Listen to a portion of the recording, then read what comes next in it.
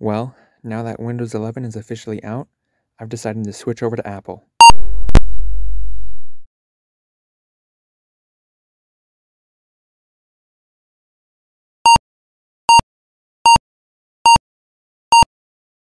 It's only been about 40 years since the 8-bit era. To some people, that may not seem like a long time, but the release of the Apple II is actually closer to the end of World War II than it is to today. Today, many people may think of 8-bit as a sort of buzzword. Things like pixel art and retro gaming being so popular, not many people may realize that things looked and acted that way simply due to the hardware limitations of that time. Now, any modern off-the-shelf machine is capable of running software that people couldn't even dream of writing a few decades ago. Operating systems are running dozens of programs at a time and calling hundreds of more commands in the background. But the progress of technology isn't anything new for people. There were periods of human history we call the Stone Age, the Bronze Age, the Iron Age, and even now the Computer Age, because those technologies have so deeply revolutionized human society. And during those eras, there were more inventions that affected human history than we could mention. Writing, spinning, gunpowder, marbles, plastic, and of course, movable type. Many give credit to Gutenberg for the invention of movable type, but the real story of how it was created takes us to ancient China. Invented by Bi Sheng during the Song dynasty, individual character blocks were first created from a ceramic or wooden material, and the characters themselves would have to be written in reverse. These individual blocks of type would then be arranged in a frame, brushed with ink, and pressed onto a piece of paper. This process was laborious, seeing as each character block needed to be meticulously handcrafted, but revolutionized recording and distributing information. No longer did every individual document have to be written by hand. Instead, once a document was arranged in the frame, it could be printed as many times as needed. For many centuries, this was the peak of writing, not just in China but all around the world.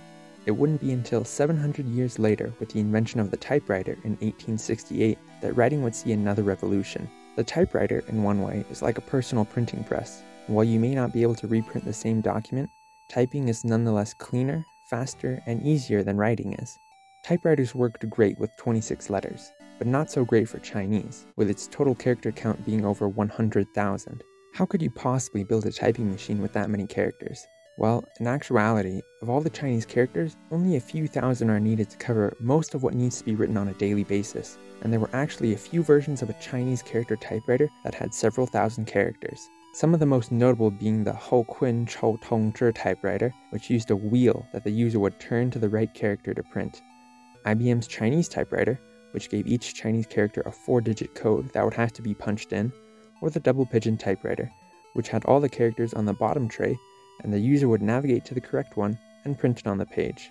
The history behind these machines certainly is deserving of a video by itself, and I'll link to a video by Junferno which goes into some detail with each of these. With the introduction of the personal computer in the late 70s and early 80s, there arose a mixture of computers and typewriters, known as the word processor. What was again so easy for those with a Latin-based alphabet to implement became a difficult issue for those in the East. Their solution was not so simple. With computers using the typical typewriter keyboard for input, how could one ever type in Chinese?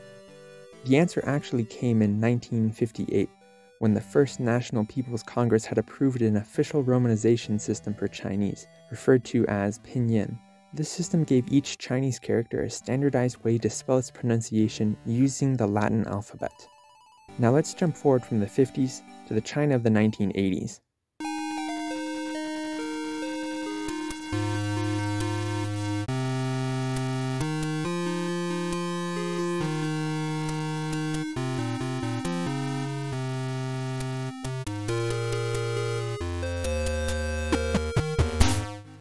Deng Xiaoping was leading the People's Republic of China, Chen Shuhuao is on the radio, and the kids are in the street eating an ice pop. Personal computing is just beginning to be a word whispered in the ear of a few, but all those systems were English-based. No system was available for the layman. That was until the creation of the electric Chinese word processor.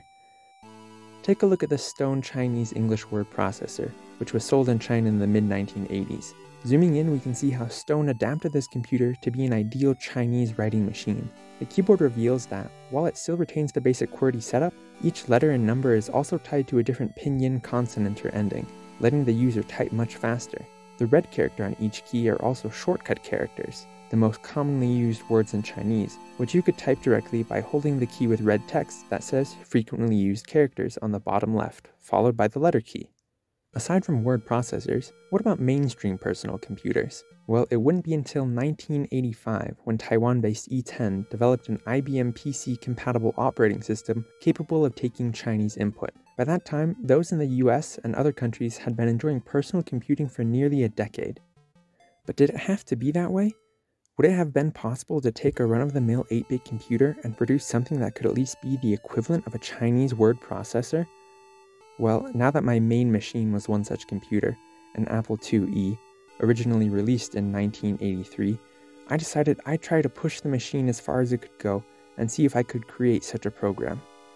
The only real question was, how exactly do I create a Chinese word processor for a 40-year-old machine? Just like the typewriters we talked about before, I knew it wasn't practical or necessary to include every Chinese character, but I wanted it to have a decent number of characters. After taking into consideration my machine and the forms of data storage available for it, a 140 kilobyte 5.5-inch floppy disk, I determined I could probably comfortably have 3,500 characters available for use in my program.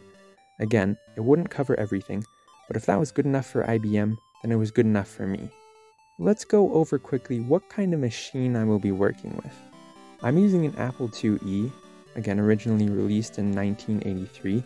It has a 6502 processor running at 1.02 MHz, along with 64 kilobytes of RAM.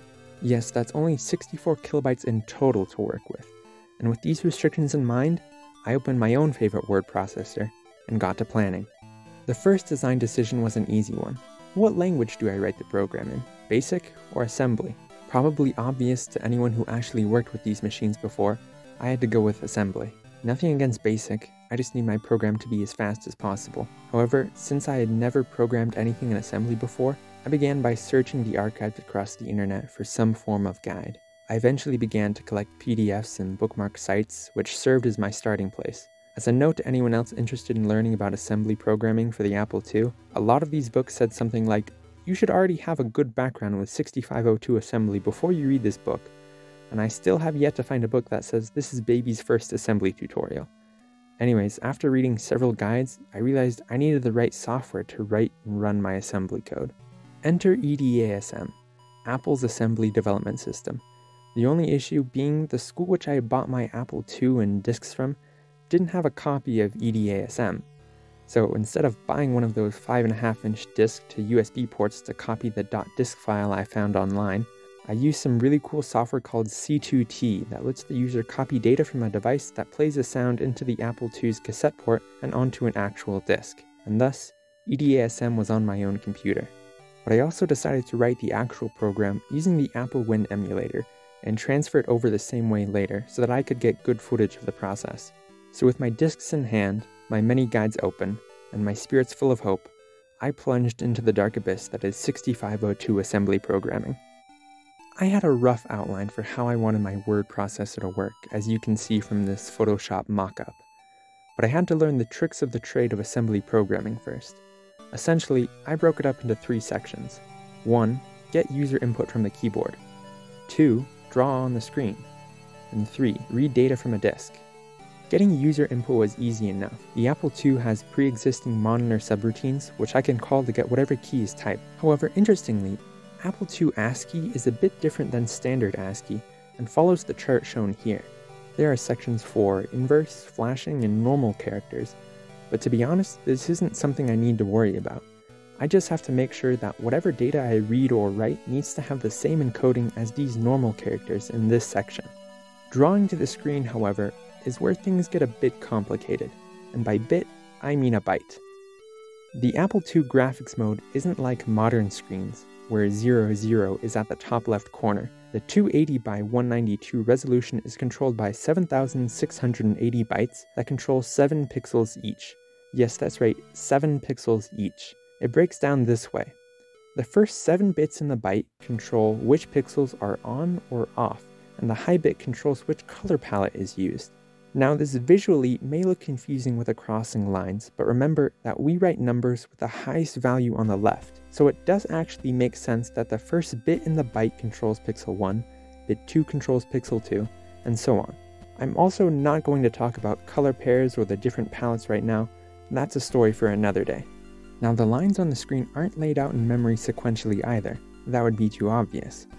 No, instead from where the screen's memory begins, bytes 0 through 39 are line 1, followed by bytes 40 through 79 here on line 64, 80 through 119 here on line 128, only to go all the way back up here for bytes 128 through 167 to be on line 8. What, did we skip a few bytes? Yes, we did. Why are we on line 8 now? I don't know. If you are confused, don't worry. I literally never closed the website explaining how it all worked. To determine which byte you go to based on your XY coordinate, please use the following formula. Got it? Good. The best part about screen memory was that once I wrote my assembly code for this formula, I never had to worry about it again. Moving on from that mess, let's talk about actually drawing to the screen. Given that each byte controls 7 pixels, I decided to use a 12 by 12 Chinese font. That way there would leave some space between the characters, as opposed to what using a 14 by 14 font would do. So here's an example of what I do to draw the word God. I stick it onto a 14 by 12 grid, and then analyze each pixel to see which are turned on, changing all those values with a pixel drawn into a 1. All I have to do then is set the correct memory location to this value, just like this. But oh, there's those color cells being a pain. I'll switch over to a monochrome monitor for the rest of the time, and there we go. Now, only one more trick to learn, and I'm ready to start actually programming. Disk I/O. It took me a solid week of hopelessly staring at assembly to figure this one out. If you've seen any recent questions on Apple II Disk I/O on Stack Overflow or retrocomputing.stack exchange, that was me. And thanks to those great people who answered all my questions. But still, Disk I/O was rough. At several points I even thought about completely giving up, or at least just trying to load as many characters as I could directly into memory. But there's a reason no one has tried that yet, because using all available memory, and even using the switchable ROM banks, I would only be able to fit in about 1,000 characters, well below what I wanted. Eventually, after reading many more books, I realized that I would have to switch from my DOS version of EDASM to a ProDOS version, because if I used a disk formatted for ProDOS, it would be much easier to read smaller amounts of data. I could read in 512 bytes at a time, a section called a block. One of these ProDOS assembly manuals had an example program in the back showing you how to read in a block of data, and typing in that program line by line from that book certainly made me feel like all those people who grew up in the 80s talking about how they would type in these programs from the back of the computer magazine they bought at the store. And eventually, with this professional help, I finally could read in my data file, and I was ready to start the real program now. This was the point where I realized how inconvenient my machine actually is. To edit my code, I turn on the machine, wait for EDASM to boot, make sure I'm reading the right disk, load my code, and then I can get to work. To test my code, I have to save it, wait a day and a half for it to assemble, get out of EDASM, and then run my machine code file. I'm sure there are plenty of people out there with no sympathy for me right now, considering this was just how programs were made back in the day, and I honestly feel bad for those programmers who had to sit through this assembling song and dance day in and day out. I don't want to go on too much about this, but by the time I had hundreds of lines of machine code to assemble, sometimes it would take so long that I would forget what I actually wanted to test by the time I got to running the program. In the background, I've been playing a real-time video of how long it took to assemble my program once I got further along in the project. But anyways, other than how slow it was, I did feel really cool once I got familiar with the assembly commands and started writing dozens of lines at a time. But now, let's talk more about the final product itself and how it will work, starting with the data file. The data disk is broken into 3 sections, starting with section 1, the ASCII section, including all uppercase, lowercase, numbers, and punctuation. Each is given their 1 byte ASCII value from the Apple chart, then the 12 bytes of their screen data. Where did I get the screen data? I started by using a font called 方正像素, and then with a Python script, quickly read each pixel of each character and determined the value of the 12 lines per letter, just like I showed earlier. Section 2 of the data is the pinyin of each of the 35 characters. Interestingly, there were only 394 unique pinyin, and these were all followed in the file with a block number that the character screen data would be located in, the inner block offset, and the number of characters with that pinyin, which would be located in that block. For example, any word with the pinyin tian is located in block 12, has an inner offset of 96, and has a length of 8 characters that match that pinyin. This makes it easy to load in the correct portion of section 3, the largest section of the disk, which is the raw 24 bytes of data for each character, one after the other. This section right here is why I can't store it all into the computer's physical memory. It's over 90 kilobytes. And while that might not seem like much, remember the whole system I'm working with is only 64 kilobytes in total. And if you at home try to create your own data disk, make sure that you have some way to check that your data is actually correct. Otherwise, you may wind up like me, wondering why the left half is printing correctly while the right half is not, desperately trying to find some bug in your program, only to realize 5 hours later that the issue was with your data itself. So how will the actual program work? I start by loading in section 1 and 2 of the data disk into memory.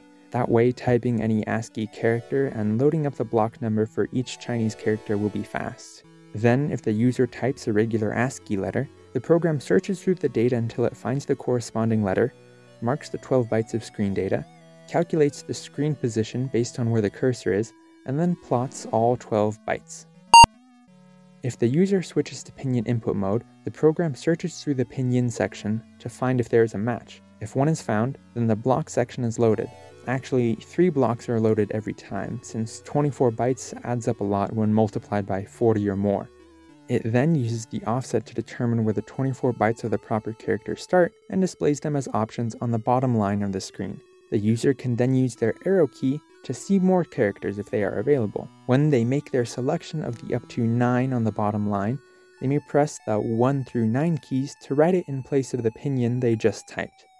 Even this is just a brief description of the program, and there are many more things I'm checking for and calculating under the hood, but this isn't a step-by-step tutorial. Rather, this is more showing off a prototype. My first designs for this program were more extensive and included things like file saving, page scrolling, multiple pinyin input, things that would actually turn it into a decent word processor. What I've written here is literally bare bones Chinese input. It doesn't include any industry standard tricks that make typing Chinese actually convenient, like character prediction or word association. But at this point, I feel like I accomplished what I set out to do. I wanted to show that it was possible to make a Chinese word processor on an early 8-bit personal computer. Sure, I could expand the program and write 1,000 or 10,000 more lines, making it the best word processor on the Apple II. But I also have to ask myself, who would use it? I mostly created this program to show what could be done. Going back to when the Apple II first came out, it could have been a big commercial success in China from the beginning, if the right people were there to make the right software for it. And actually, Apple II clones eventually were big in China. Look at this Chinese textbook I found, teaching kids how to use the Apple II. And here's some real software I found before I even began to learn assembly for this project, back when it was just an idea. From Shanghai Jiaotong University, Chinese Word Star, a decent Chinese word processor for the Apple II, although it was written in 1989, during the twilight of the machine's commercial lifetime. And my own work goes to show that, yes, programs like this are not only possible to write, but one guy on his own with a few modern tools could write one in a few short weeks. So now, let's copy it onto a physical disk, and run it on my real Apple II.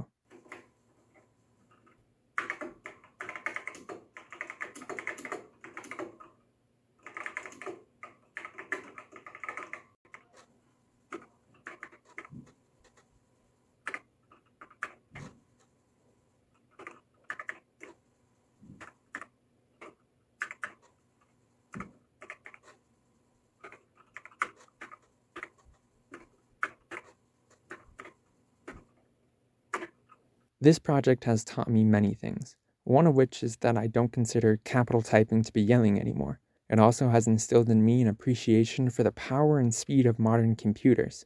Even our modern programming languages are like magic compared to what people had to deal with just a few years ago.